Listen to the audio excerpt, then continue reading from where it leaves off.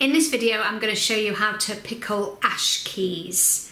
But because I'm not a massive fan of pickled foods, I'm also going to have a go at fermenting them as well. I'd seen about a year ago other people pickling ash keys, so I've never tried them. Here I am trying it for myself. I have picked the ash keys. They're nice and young, nice and fresh. They taste okay, they taste palatable just as they are. Maybe the pickling process will improve their flavour. So I'm going to show you my method, which will be a little bit experimental in this video. The great thing about collecting ash keys is you can collect a lot in a short space of time. Here I have my empty, clean jar. Best to be sterilised, but a good hot wash in the dishwasher is okay. Next I want to add the ash keys. I'm going to avoid putting these stalks in, so I'm going to get the best of the keys and keep the stalks out. And I want to fill that jar. So of course I've got a little bit of work here to do to make sure I'm only getting those young seeds and none of the stalks, the woody bits. I don't think they would be very tasty at all. And I don't want any of these leaves in. That's the leaf from the tree. It's only the seeds I want. As you can see, I'm just cutting the thickest part of the stalks and leaving those very fine bits on. I have finally filled the jar. It's taken a while. Now I'm going to add some ingredients that are going to give the vinegar some flavour. I've looked online for different recipes, looked in my cupboard, gathered some bits and bobs, and I'm going with instinct. I'm going to add some whole peppercorns. This is not an exact science at all. I'm just adding a few things that I think would go well. A few cloves. I'm going to add a cinnamon stick. I'm going to push that down into the leaves. I've got a couple of bay leaves here out of my garden. And push those down the side. And I'm going to sprinkle in some ginger. I don't have any whole ginger, so I'm just going to put a bit of ginger powder in. I'm also going to add some raw local honey to sweeten it, because vinegar can be too tart for my taste. So if we add something sweet, it might just make it a bit more palatable, for my liking anyway. You don't need to do this if you don't want to. You could just use vinegar. This is a raw food that is quite bitter, like a lot of the wild greens. So absolutely, to sweeten it up with something, I think would just help us as people living in modern times who are used to a much sweeter diet. And let's face it, we want to make this as nice as we possibly can. Otherwise, it just won't be worth foraging. We'll certainly find out when it's ready whether it's a food worth bothering with next year. But it's all about experimenting. As long as you know it's edible and it's not poisonous, hey, there's a lot of fun in trying things out and experimenting with different recipes. Next I'm going to add the vinegar. You could use a pickling vinegar. I always use organic cider vinegar just because I know it's good for you. And we're going to pour this into the jar, and we want it to completely cover all the plant material. We don't want there to be any plant material above the level of liquid. It could spoil and get mouldy. Okay, I'm just getting the rest of that honey mixed in with the vinegar.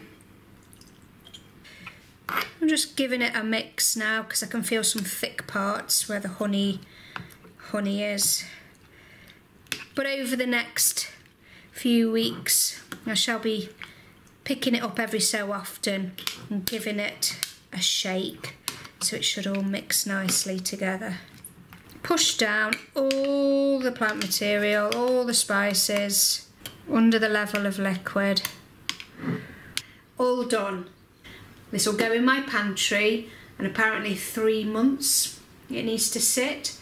I would probably shake it every few days or every week, just to make sure the honey and the vinegar is totally mixed. And yeah, good experiment. We'll see how we get on with that. And next I'm going to try fermenting ash keys. Total experiment, but it's worth a go. I'm going to make a basic brine now. When we ferment foods, we don't want to use tap water, so you need to use filtered water. And we're also going to use salt to make the brine. This needs to be sea salt. I use organic sea salt. It's not gone through all the processes, and it hasn't got preservatives in it. It's all natural, and that's really important. So in this jar I've put in 2 cups of water. I'm now going to add about 1.5 tablespoons of salt. It doesn't need to be super exact. And then they always recommend using a wooden spoon to stir to dissolve. So that'll take a little bit of stirring now to get that salt all dissolved into the water to make that brine. Now I'm adding the ash keys. I've resorted to using my fingers rather than the scissors. I can get more of the stalk off. Luckily it was quick to forage because it's not quick to process at this stage. I hope it's worth it. Next I'm going to add some ingredients that will help flavour it. So I'm going to add 3 cloves of garlic. This is all for flavour. I've got a couple of bay leaves out of my garden. Black peppercorns are going in. Again, I just put in just a few. Next I'm putting in some black mustard seeds. I've fermented foods before and used things like peppercorns and garlic and bay, some of the flavours that I really enjoy, and so I go very much on instinct as to what ingredients I put in and what's in my pantry. So it doesn't need to be an exact science, you don't need to follow recipes. There's something quite fun about just going with your gut. Speaking of the gut, of course, we're going to add some brine now, and this then will become a fermented product. Fermentation is all about building up good, friendly bacteria, which is super good for your health. Now, the salt acts like a preservative. It also locks in all the nutrients.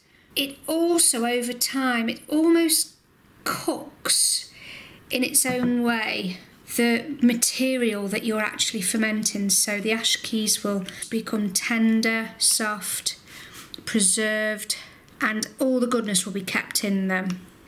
Now, I've googled online for fermented ash keys and found no recipes anywhere, so this may well be a first. I'm sure it isn't, but it's certainly not something I've found has been written about.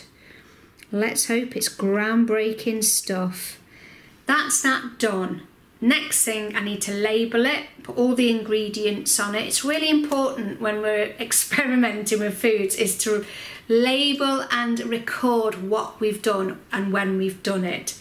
Because if it's a really good recipe, you'll be gutted if you don't actually write down what it is you did. This will go into a dark cupboard. I won't put this in the pantry, I'll put this in the kitchen so it's warmer, because the warmer it is, the quicker it will ferment. Now, the fermentation process gives off gases, so every couple of days I'm just going to open the lid a little and let any gases out. But maybe 3 weeks, 4 weeks, and I can try it out. I might decide I need to leave it longer. We shall see. But that's all done and ready. Thank you for watching, and if you've ever experimented or followed a recipe with ash keys that's been successful or not, I'd love to hear about it. Thanks again. See you next time.